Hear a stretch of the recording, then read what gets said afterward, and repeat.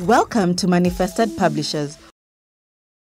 Welcome learners, my name is Stephen Kariungi and we continue with our topic of discussion, and we are discussing the topic of reproduction in plants and animals.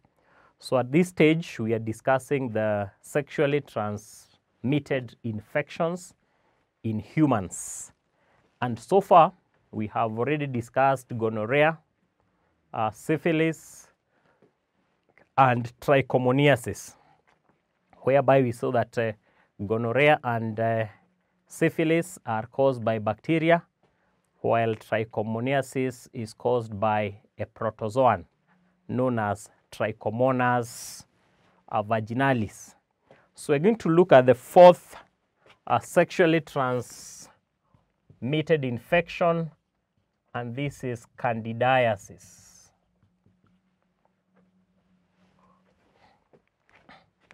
Candidiasis, this is a fungal disease.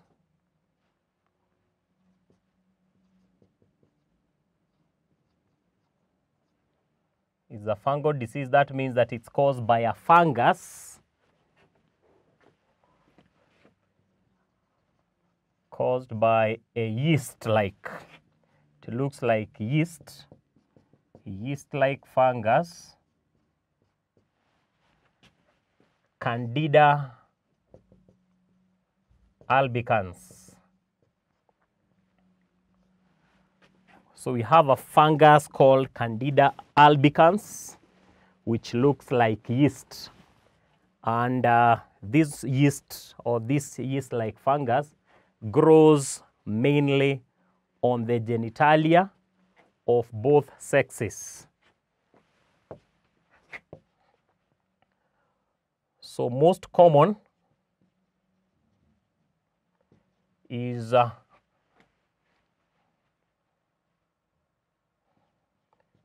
Candida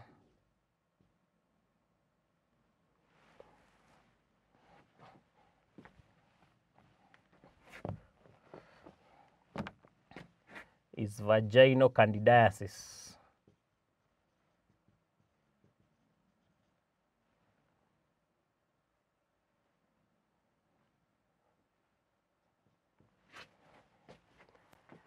Affecting the urethra in males and vaginal tract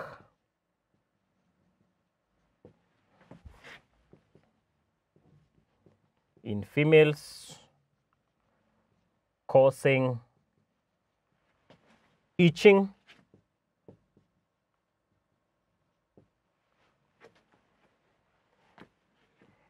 and discharge.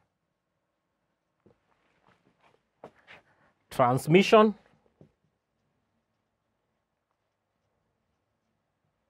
mainly by sexual intercourse,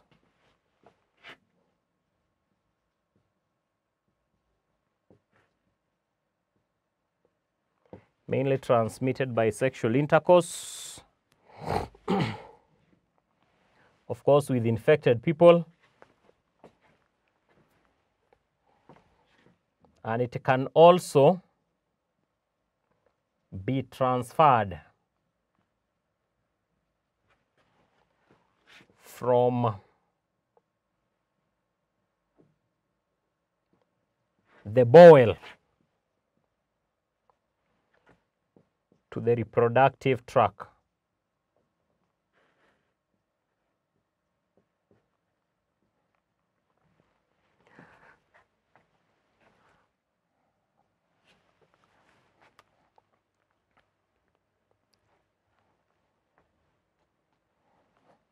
So this particular disease is one that can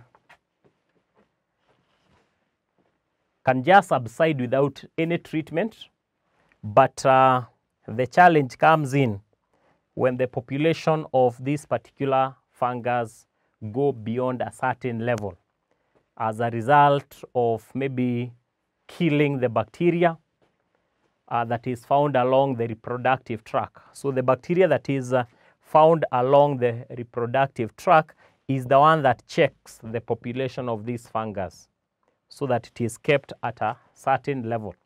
Otherwise, if it is at a low level, it doesn't cause any symptoms. However, if the population of the fungus goes beyond a certain level, then it means that the symptoms of the disease will be witnessed. Then in terms of control and treatment,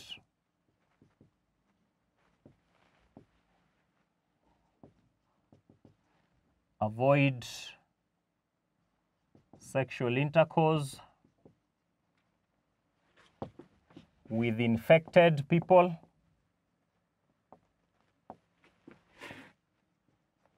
That is common control measure to all the diseases that we are discussing here. Also,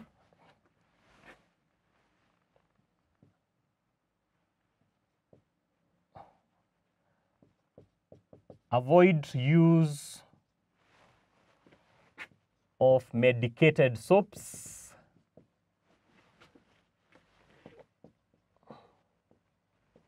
on the reproductive tract,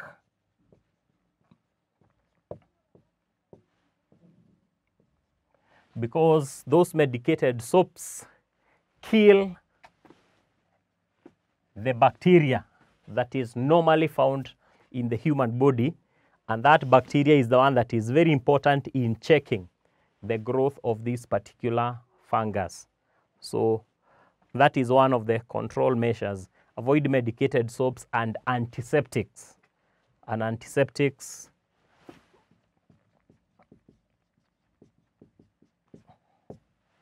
on the reproductive tract. Also, people should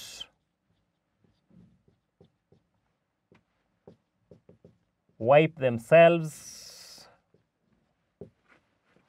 from the front backwards to prevent introducing the fungus,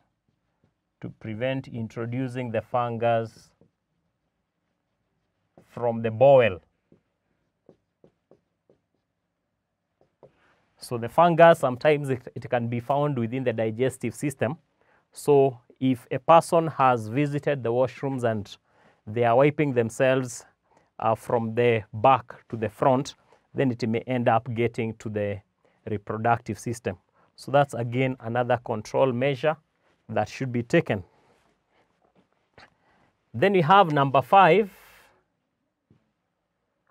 Number 5, we have hepatitis. This is an inflammation of the liver. This one is a liver disease. It doesn't mainly affect the reproductive tract, but it is sexually transmitted as well. It's an inflammation of the liver due to damage of the liver cells. The cause is caused by a virus. So this one is viral.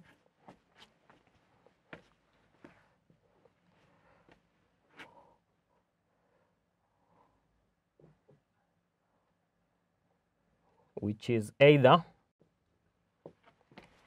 hepatitis type A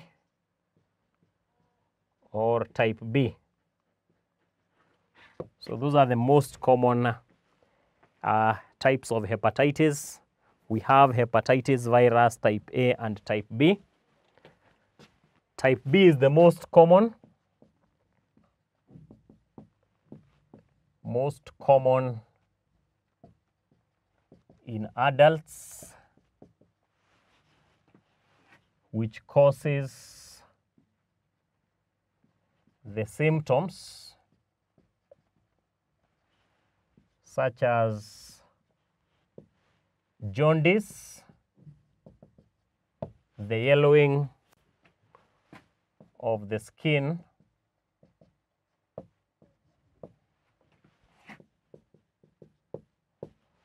so that's one of the symptoms that may be observed.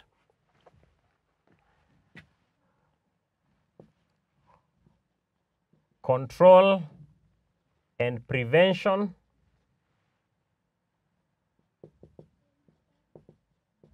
Avoid indiscriminate sex.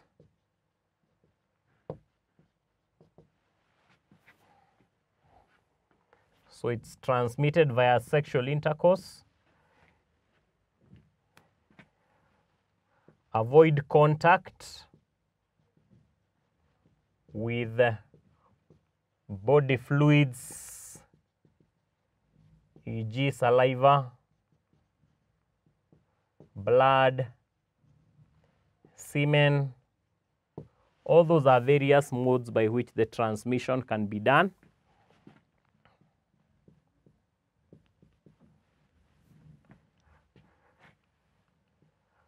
Screening of blood before transmission.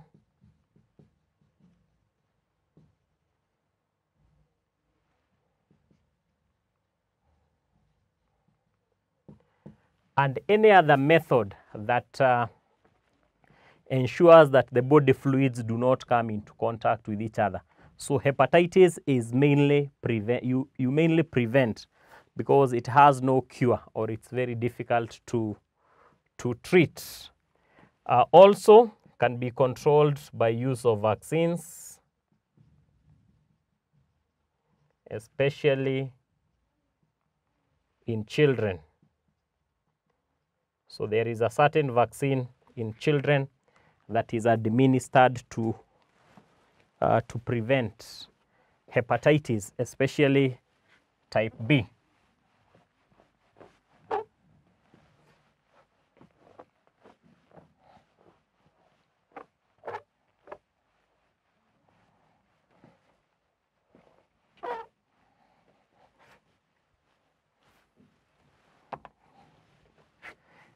Six, we have another STI, sexually transmitted disease, and this one is caused by a virus.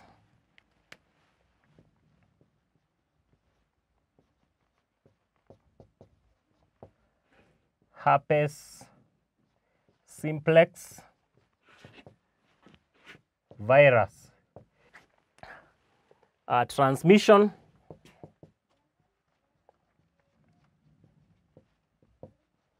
is by sexual intercourse.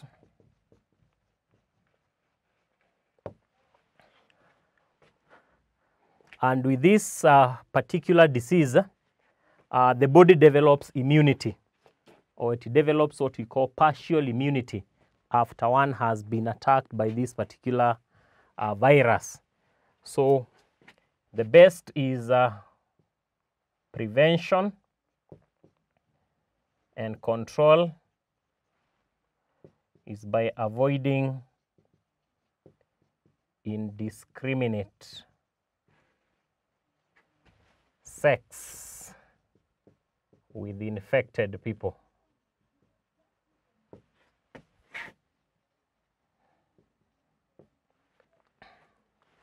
So having looked at those diseases,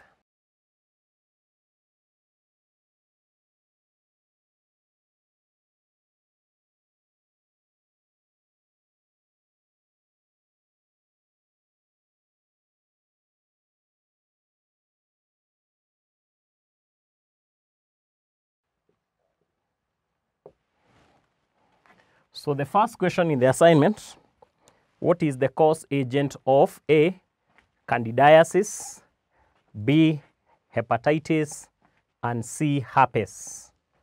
And 2, explain how partial immunity is developed after attack by herpes. So we'll stop there. Until next time, goodbye.